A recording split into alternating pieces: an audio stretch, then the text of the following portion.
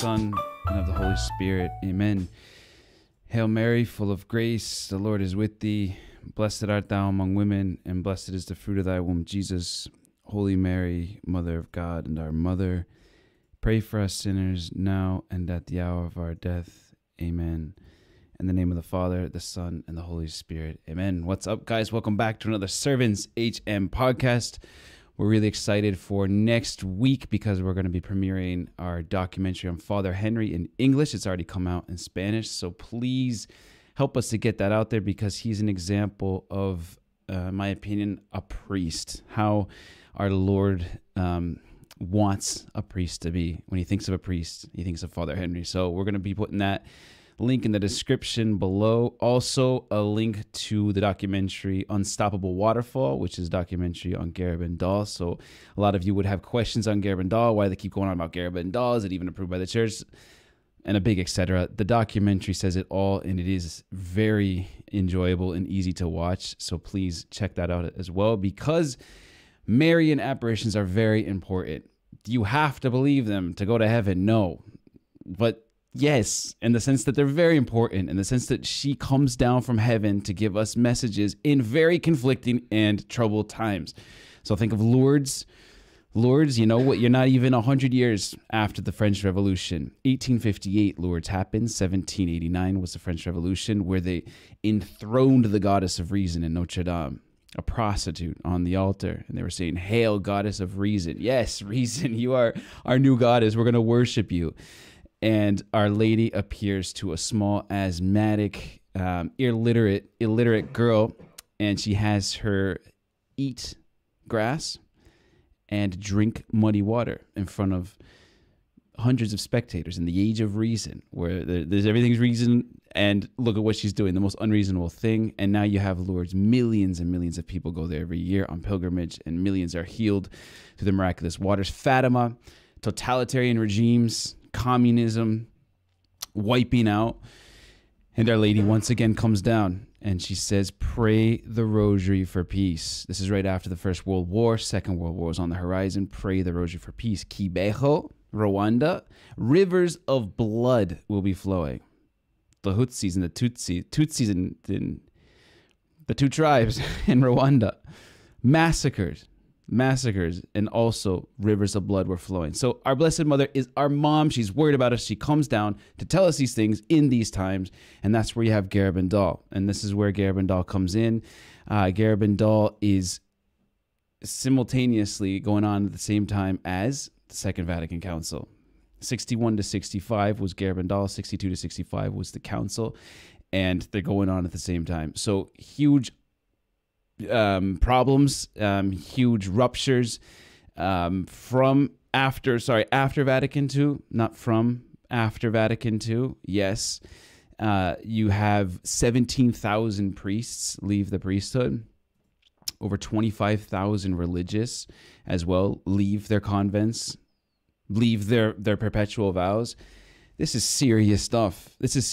And Our Lady said in her second message, and this is where I want to zone in today, Our Lady's second message of Garabandal and the priesthood, because as Monsignor Laval said, he was one of the bishops during the time of Garabandal. He says, look, everything there is sound as far as theological, doctrine. It's all good. It's just that second message, that part in the second message where Our Lady, she mentions priests, bishops, and cardinals on the way to perdition and bringing souls with them. It's that part that I just can't get. And you think about it. You're in the 60s Spain. This is not long after their Spanish Civil War, where priests and bishops, hundreds of priests and bishops, were being martyred for their faith. These guys were saints, heroes. You get your hand kissed as a priest. You still do in Spain. There's some parts that they see the cassock, they'll kiss your hand. Other parts, they might spit on you. The cassock in Spain is black and white, literally. You're not going to get any middle ground. So you have these priests and bishops that are just, they are canonized in life. These figures are saints. And these illiterate girls in the middle of nowhere Spain are saying that many of them are leading souls to perdition, and they themselves are on the road to perdition. This is unthinkable. It was such a hard message that the girls couldn't even do it. They couldn't say it. They had a priest read it, Father Luna, and he himself left out the bishops and the cardinals part because he's like, I can't say that. And it was being translated into many languages. You had 10 to 15,000 people there when this second message was read. You know, you're talking about a town that didn't even have roads to get up there. This was unbelievable. And it was also in a crisis point of Garabandal as well. She had stopped appearing to the three other seers. It was only to Conchita. And this was a couple years after her first message. And people were thinking, oh, like Garabandal's, yeah, it's on the down. It's over. And then all of a sudden she comes with the second message. The angel Michael, St. Michael has to say it, who she would say later to Conchita. She says, this message gave me too much pain. I couldn't say it myself. It was too hard for me to deliver as your mother. So I'm just going to read the text of the second message and we'll get into it. Since my message of October the 18th has not been heeded and made known to the world, I tell you that this is the last one. Before the cup was filling up, now it is brimming over. Many cardinals, many bishops, and many priests are following the way to perdition and are taking many souls with them. Ever less importance is being given to the Holy Eucharist. You must turn the wrath of God away from you by your efforts. If you ask his forgiveness with a sincere heart, he will pardon you. I, your mother, through St. Michael the Archangel, wish to tell you to amend your lives. You are now in the last warnings. I love you very much, and I do not want your condemnation. Ask us sincerely, and we will grant your plea. You must make more sacrifices. Reflect on the passion of Jesus. Like I said, this was a bomb, and it wasn't even read in its entirety, leaving out the bishops and the cardinals. Unthinkable at that time. Now people hear that and they say, okay, yeah, well, like what else is new? You know, like, oh, okay, cardinals and bishops going down the, you know, the road of perdition. You know, it's sadly that's something that is now thought of as normal, and this is where we're in trouble. This is where we're in a lot of trouble because the cardinals, the bishops, and the priests are the church in the sense that they are the shepherds. And you strike the shepherd, you corrupt the shepherd, and you're going to get the flock. As Fulton Sheen says, no ordained minister goes into the afterlife alone. He always will be accompanied by his flock into the afterlife. So if this is heaven or hell, you're not going alone. We're not going alone.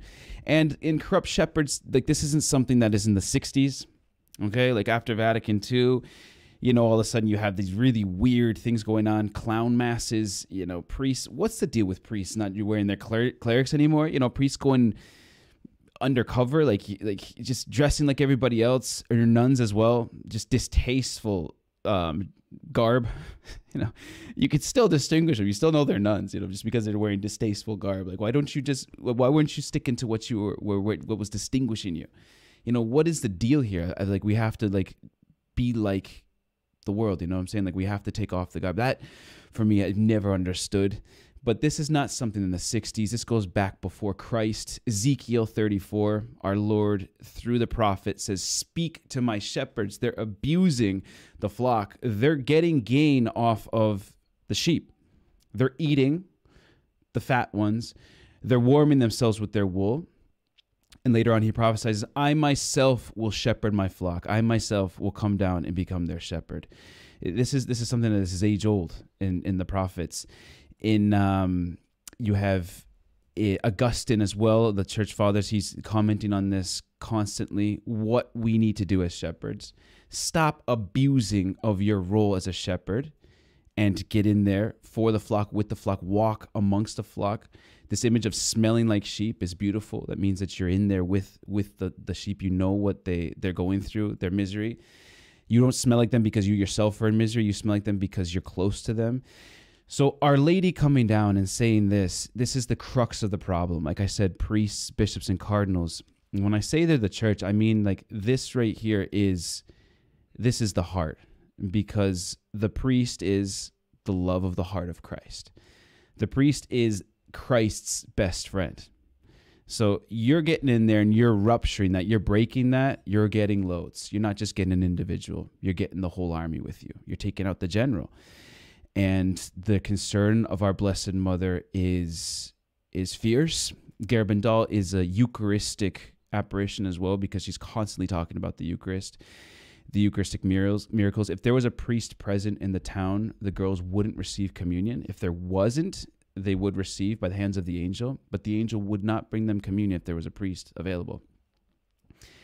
You know that famous saint, I don't know, I think it was Saint José Escrivá, who said, like, if it was, he had this vision, like his angel, after his ordination, stopped going through the door before him.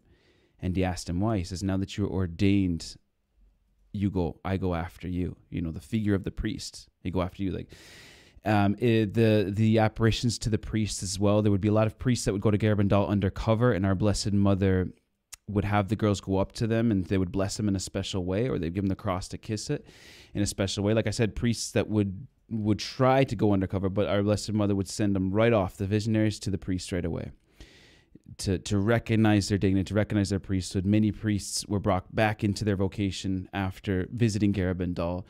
And the emphasis that our Blessed Mother put on there, when she asked Conchita what she wanted most, it was like a favor she could have gotten from God.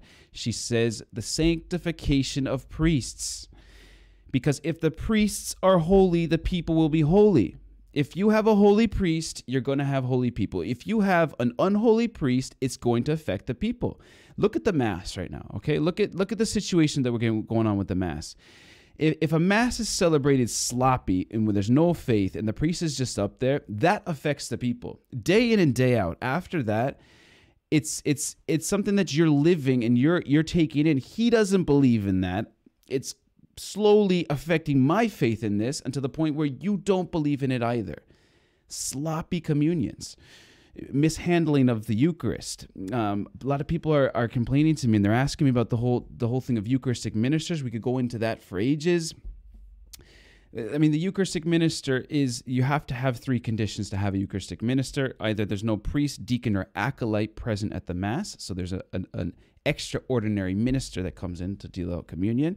The priest is too old and too feeble to get up and hand out the communion, so you have an extraordinary minister that comes in and helps.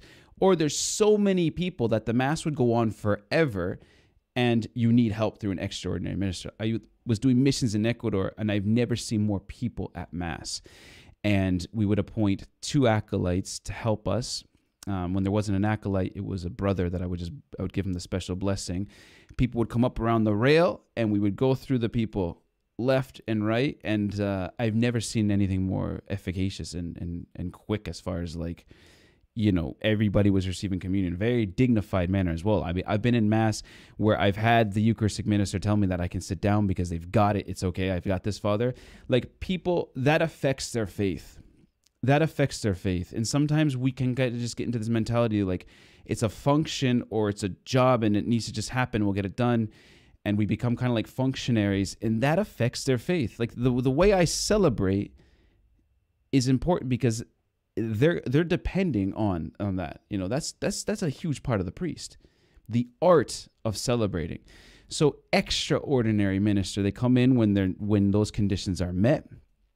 And like I said, I've had a lot of people that just, it's hurtful for them, they say, because it's just the dealing of the Eucharist and the way that they're dealing it, they're kind of handing out, and it's just like it gets sloppy. It gets very sloppy. So that hasn't been something that the church has, after Vatican II, all of a sudden it's something that we do. Pope Paul VI was very firm on it. He wrote to all the bishops very shortly after the council with his concerns, saying that there's been many abuses. Mysterium Fidei, a document that he wrote, he says there's been many abuses in this area of the liturgy, of the way that we're handing out the Eucharist, the way we're celebrating the Mass. This is not what this is not what the council intended.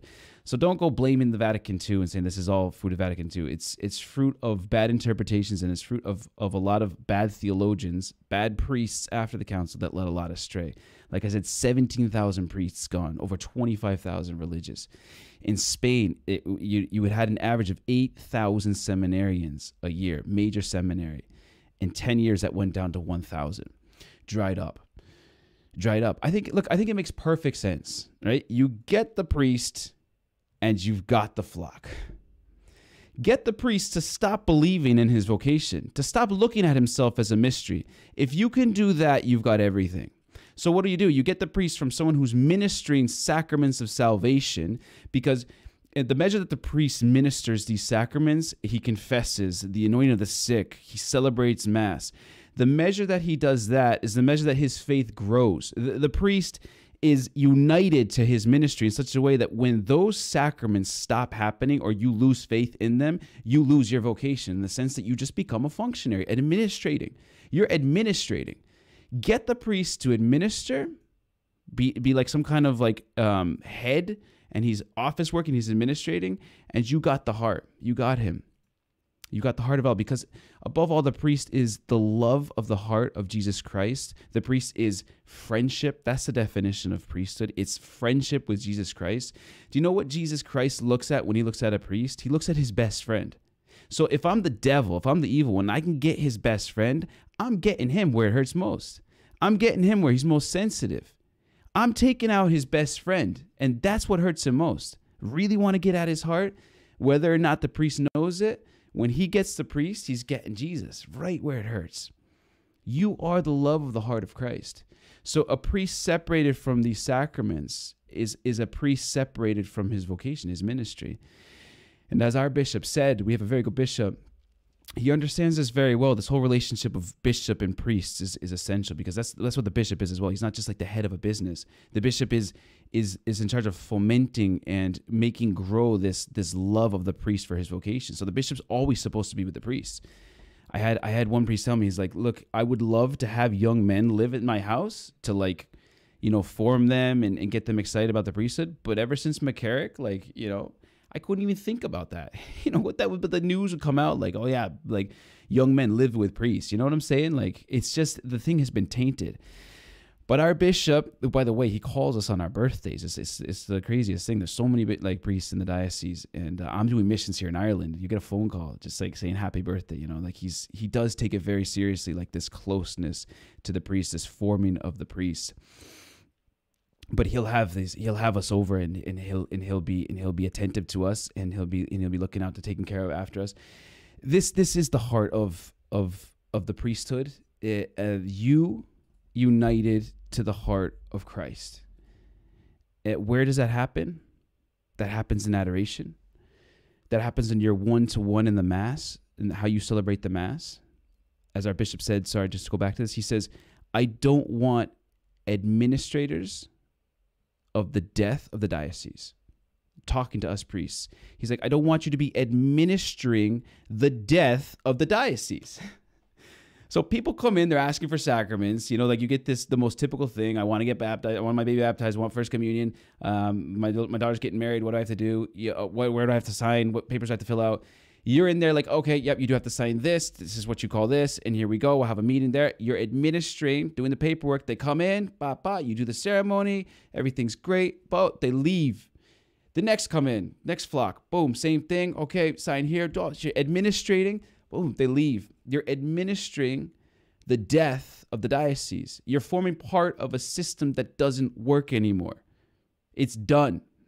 Keep the show on the road. Keep it going. Keep signing the papers. The show's off the road. It's gone.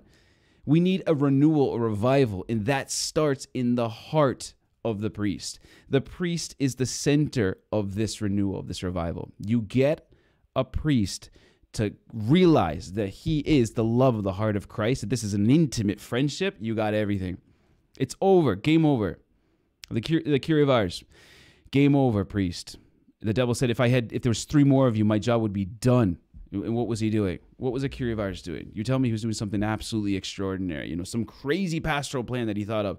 He was close to the heart of Christ, on his knees, praying, sacrificing, loving. Segundo Llorente, Spanish missionary in Alaska, he would spend nights with his head resting against the tabernacle.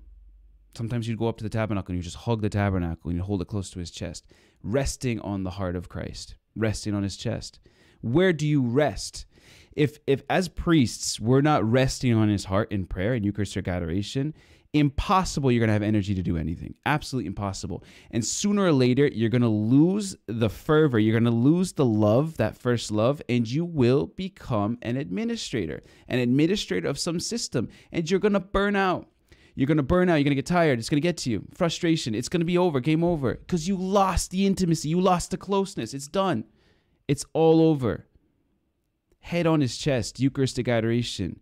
Find a spot in your house. Yes, in your house, set up a chapel, an oratory, where you can have intimacy. He's your best friend. Why'd you become a priest? Maybe you don't even know it. He does, though. It's not you who have chosen me. I have chosen you because I want you to be my best friend. It's, as priests, every Friday in the office, every Friday, right? So you have 4 different Fridays, 4 weeks. We pray one of the Psalms. Out of all 4 Psalms, every single time, either the word brother or friend comes out. And it's the Lord speaking in the Psalm. As a friend, we used to walk through the marketplace hand in hand. You've betrayed me, and it feels like the betrayal of a brother. It's a language of brotherhood and friendship. And we read that as priests every Friday. Different Psalms, 4 different Psalms talking about the dynamic of brotherhood and friendship with God. Zechariah says, what are these wounds that I see on your chest? And the Lord responds, these are the wounds that were inflicted on me at my friend's house. These are the wounds that were inflicted at me at my friend's house. In the church, my friend's house, my priest, while he was celebrating Mass, disrespectfully, irreverently, in the state of mortal sin. These are the wounds that were inflicted on me at my friend's house. Shepherds, that's us. A shepherd is the best friend of Jesus Christ. And Our Lady's concerned about it. She's come down to tell us about it in the messages to Father Gobi. We said this the last time. She said, the reason for my tears is from the irreverence of my little ones. Little ones referring to her priests.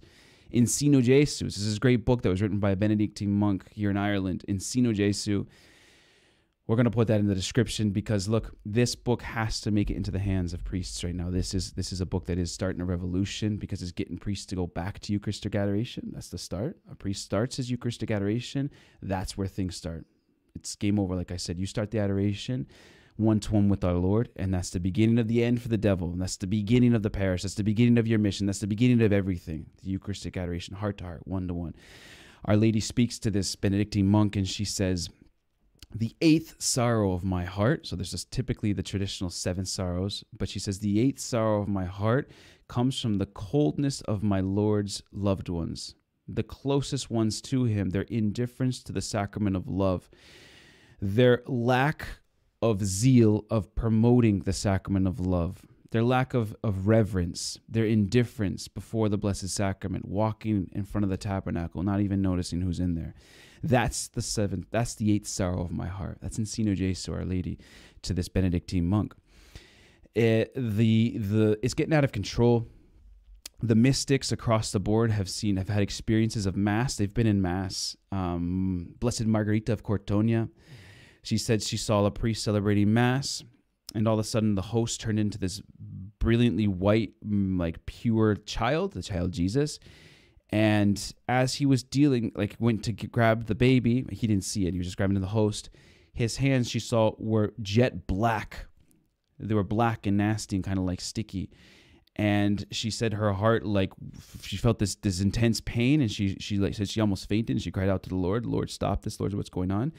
And he says, you need to pray and offer up sacrifices for this priest, because she was just about to say, Lord, wipe him out. What is going on here? And she could see his sins, what were the cause of the color of his hands, where he had been, and it was disgraceful. There was a lot of impurity. And he says, once you start your prayers and sacrifices for this priest, the devil will enter into despair because he will see that he's lost another one. She did, and effectively, he had a turnaround. And he himself had a little bit of illumination of conscience, and he was God-smacked. He couldn't believe it, and he had this conversion. And she had a bit of an epiphany moment, because her first reaction was to say, your first reaction. What is this guy doing celebrating Mass? What is this priest doing up there? Prayer and sacrifice, and you'll see how the devil despairs. That's us right now, all right? Because the spirit of criticism is entering into our hearts. How come Joe Biden can go visit the Pope for so long and then come out saying that the Pope said I'm a good Catholic? You say that to a lot of faithful Americans right now, and you're going to be pushing a lot of wrong buttons. Because Joe Biden publicly supports abortion. Have we forgotten about that? That, Joe Biden is for something that the church publicly says is wrong. And it doesn't have to be the church. You can say it with your head that you're killing a little baby. From the moment of conception, what do we need? We need to restudy biology and science to see that everything is there What do you want? Why don't you go look at an acorn, right? Look at an acorn and then be surprised that you see a tree there. Oh, really? It's all on that acorn, everything. Yeah, it is. The moment of conception. And Big Buddy Joe is saying that, well, look, I'm not going to let my personal beliefs get involved with politics here. That doesn't work. It doesn't work. You can't say you're Catholic and vote for abortion. You can't say you're Catholic and follow that. And all of a sudden, you're saying that he said that you're a good Catholic. Do you know how many buttons that's pushing right now? Do you know, like, in the time where, like, a lot of people can't even go to mass because they don't have a vaccine? Like, I mean, you're getting priests and bishops mandating their priests to voluntarily step down from the priesthood if they don't get a jab because they're threatening the public. You know, so you're getting people confused saying they got this coming from the church at one end, and then from the other end, you're saying he said I'm a good Catholic and I can receive communion. Gosh, how are you not going to let the spirit of criticism and bitterness get into your heart with that? How are you going to stop that? What do you think? What do you think that, like, this, you know, like, what, that we were supposed to just ignore this and just keep going and saying, like, oh, sure, like, it's okay, like, you know, we'll get over this? You recognize it, you see it, and then that's when you turn to prayer and penance. These demons will only be cast out through prayer and penance. You know, because if we let the spirit of criticism get in there, if we lose our joy, and if we let that bitterness get in there, we're done. We're done. Maybe there's too much vortex going on. Maybe you have to examine your conscience if you're watching too much of the bad. Because we know it's there, and I'm not saying it's not. And I'm not saying that we're supposed to be ignoring it and not knowing that's going on. You know, there is a bit of righteous anger that, you know, you say, like, look, Lord, come down, please, and clean the temple once again. Get a bigger whip this time because there's more of them. All right. I give you that. I understand. But if you notice in your heart that that bitterness has crept in, and you do have that little vial that's gotten in there, be very careful, because that's staining charity. And I don't care if you're right and if you're prophesizing and if you're flying and levitating. If you don't have charity in your heart, you're done. If you don't have charity in your heart, you don't have God, because God is charity. And there's nothing more threatening to your charity and to your love than a spirit of criticism and bitterness. It sneaks in there. It sneaks in there. There are priests with black hands celebrating Mass. That's true. It's true. Padre Pio had a vision on Good Friday. Loads of priests putting on their vestments, taking off their vestments, celebrating Mass. And he sees the Lord amidst them, getting scourged and ripped apart. And our Lord looks up in pain at these priests, and he says one word. He says, butchers. Butchers. And Padre Pio is stunned. He can't believe it. Faustina, in her diary, our Lord says, I'm going to permit that all these convents and monasteries be destroyed, because the ones that are supposed to be closest to my heart are the ones that are most offending me. Religious. The religious who we have married God. We have given up everything for God, to be with God, to think about God, to be friends with God. Priests. You don't have a family. You don't have a country. You don't belong to anything or anybody but God. And they're the ones that are most offending me. The closest ones to me. It is you, my friend, the first to betray me. And he says, I'm going to permit that these convents and monasteries be destroyed. Saint Faustina, our Lord, to her heart. So look, it's there. It's there, and we recognize it, and we know it, and we feel the pain. What's our reaction?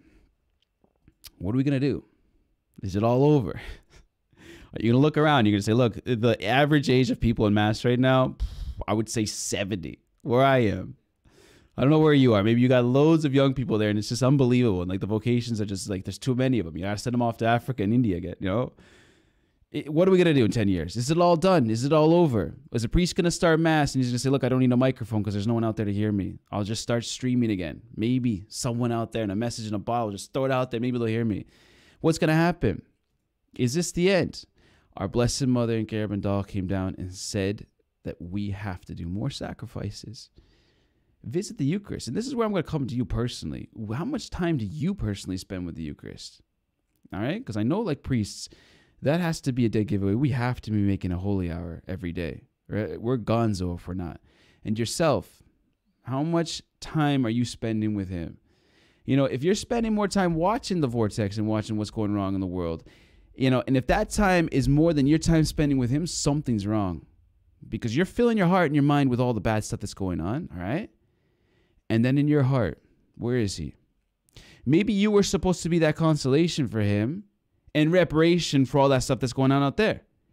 Maybe like you knowing about it made you like responsible to maybe give him a bit of balsam on that wound in his heart.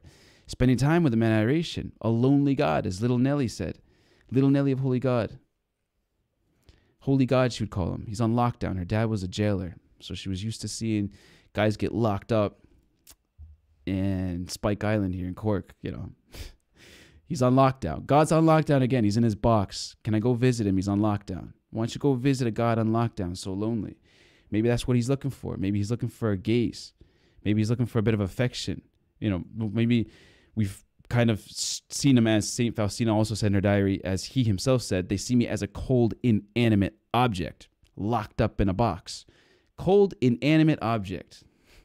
Why don't I go in there and warm him up? Why don't I go in there and say a word to him? Give him a bit of a gaze. Give him a bit of my time. Shouldn't that be where we're focusing right now, don't you think?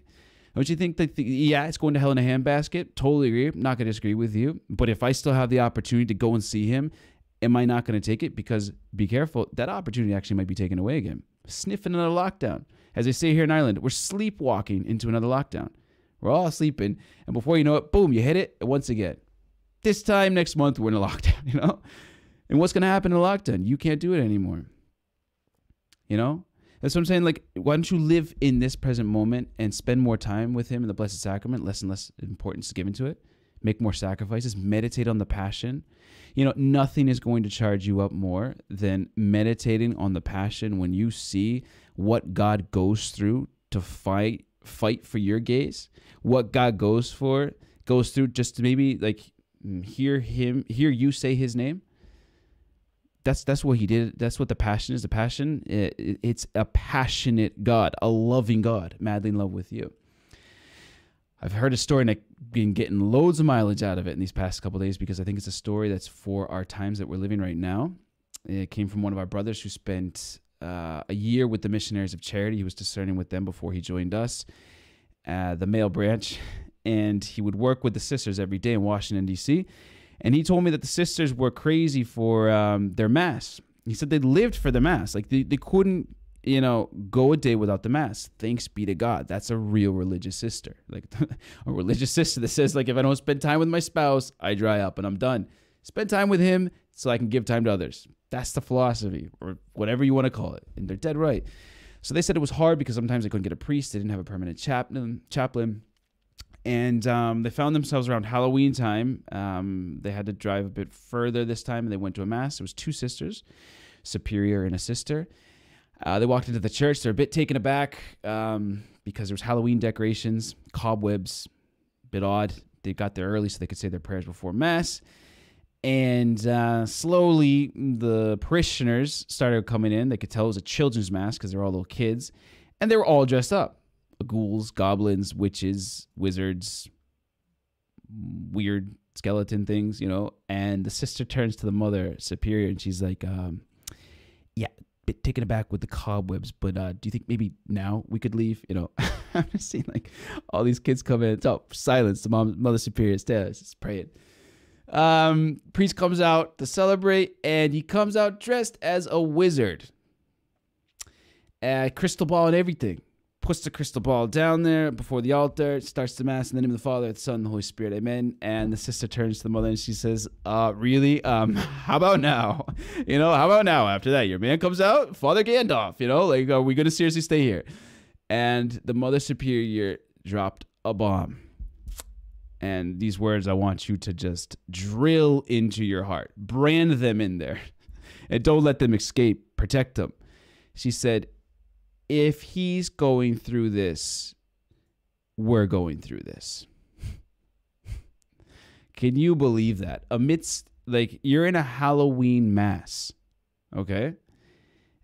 The priest is dressed as a wizard, but he's validly celebrating the Mass.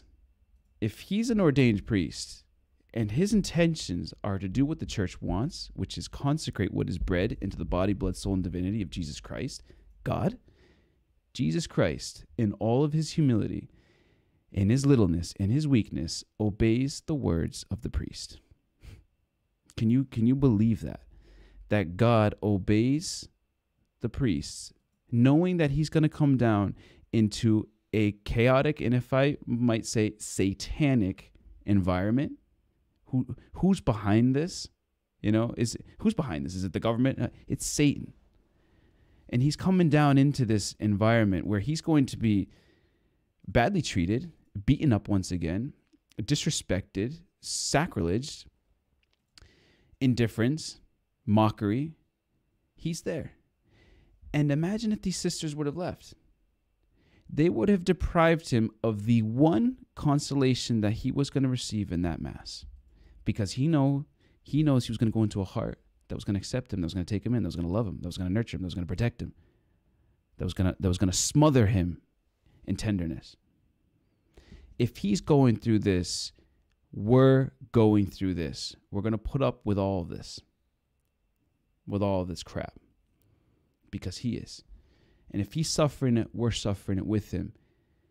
And if we can be that consolation, we're going to be that consolation for him. Think about your masses. The next time you complain, think about these sisters as well. Okay, the music's bad. The priest doesn't, do a good job. If he's going through this, why aren't you going through this with him? Are you going to leave him? Are you going to go up and ask for a blessing because you can't receive on the tongue? Do you think that makes him happier than if you were to receive him on the hand? Do you think you receiving on the hand and bringing him into your heart, don't you think that's going to give him a consolation? Whereas if you go up for a blessing, or if you don't go up at all, don't you think you're depriving him of going into a safe spot? Have you thought of that? My gosh, I don't have consecrated hands. I'm not for communion in the hand. John Paul II, Mother Teresa, Pope Pius VI, Benedict XVI, I studied in Rome. You couldn't go to a Vatican Mass as a priest and give out communion on the hand. You had a little bodyguard next to you with an umbrella, and he says, Padre, la boca. You couldn't give it to anybody in the hand. Like, people would come up on their hands. You weren't allowed to give it in the hand because that was Vatican rules. And the Vatican wanted everybody to see, this is how we celebrate, and this is how we should celebrate. The communion in the hand, it was a way the Protestants mocked the Catholics. Luther received on the tongue. He didn't believe in the Eucharist, but it was still this tradition that this is holy bread. Luther received on the tongue. It was Calvin who introduced receiving on the hands because he wanted to mock the Catholics, telling them that this isn't like sacred, okay? It's a piece of bread I'm putting on my hand. And now Catholics do that. I mean, just out of like a bit of pride, wouldn't you want to not do it knowing that they did that to make fun of you, to mock you? It's no surprise that over 70% of Catholics don't believe in the Eucharist. It's no surprise because we become like Protestants. So I'm not saying that okay, there's like, give me the hand. It's no big deal. No big difference. Not at all. But if your priest is not letting you receive on the tongue, and you can't receive the Lord unless you receive him in the hand, don't you think that you're the only consolation that he could probably receive in that Mass by you receiving him? Stop thinking about your hands not being consecrated or you not being worthy. Let me help you. You're not worthy. I'm not worthy. That's why we say it every Mass. I'm not worthy that you come under my roof. You said the word in absolution. You gave me absolution and confession. I'm going to come up and receive you because I need to live by you. I need you. And by the way, I'm going to comfort you in this moment. What did you think about that? The consecrated hands thing is St. Thomas Aquinas. You're right. But it's not magisterium. And if you go away from magisterium of the church, I'm very sorry, you're going away from mom. You're leaving your mother. That's what magisterium is. She protects, she nurtures the teaching. St. Thomas Aquinas said, consecrated hands, touch the Eucharist. St. Thomas Aquinas, no problem with him. Never gonna have a problem with him. Who am I to say anything about St. Thomas Aquinas? But it's not church magisterium that you have to have consecrated hands. So we're not even gonna get into that. Like I said, I'm not fighting for receiving in the hand, but I'm saying if you can't receive, and that's the only way you're gonna receive him, because he needs you. He needs to get in there. He needs that safe spot. And that's what our Blessed Mother is saying to us. That's what she's warning us about. That's what she's egging us on, because nobody knows better than her that the priest is the best friend, is the other Christ. She sees us as little Christs. And when the devil gets a priest, he really, really digs into the heart of Christ, and he digs into the Immaculate Heart of our Blessed Mother. That's why she's building up an army of priests. That's why she's building up an army of priests who are doing Eucharistic adoration, who are getting life out of their ministry. You guys get life out of your ministry, please. If there's priests listening, or if you guys can get this to priests, because as a priest, you receive life in your ministry. You know, confessing. I went to the petrol station the other night, the gas station, and it was in a rush, really bad afternoon. Things were going crazy. Bumped into a guy who had a 30 rack of beer in his hands, asked me for the blessing. I said, we'll do it afterwards. Bad moment, right? See him come out of the gas station. He left his beer. He came out alone, and he asked me for the blessing. I gave him the blessing, and I said, look, don't you think you need a confession? Because like the stuff he was asking me to bless, like I said, look, man, let's just do a confession. We ended up sitting in the car for an hour, and he said to me that he was going to drink the 30 rack and he was going to jump into the river. That was going to be his evening, and he would have been one amongst many who have done the same thing. Drink the 30 rack and jump into the river. He said when he was sitting there having the chat, it was an hour, like I said, he just felt slowly how like this anxiety was just getting off of him. And he was just like, and it was the most basic thing, you guys. It was nothing huge or out of the extraordinary. It was a chat. He says sometimes he goes to the petrol station to see if someone will like spike up a conversation with him. He's lonely. Gosh, he's had a hard life.